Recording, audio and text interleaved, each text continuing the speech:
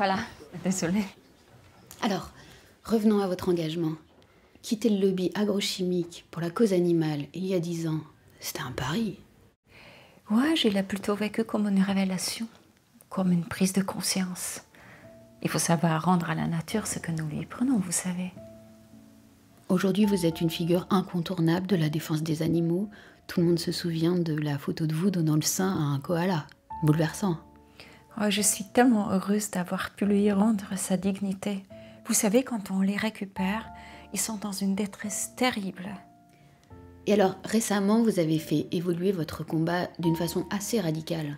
Oui, je me suis dit qu'on pouvait aller encore plus loin. Même si ça doit créer la controverse, maintenant je vais me consacrer aux humains.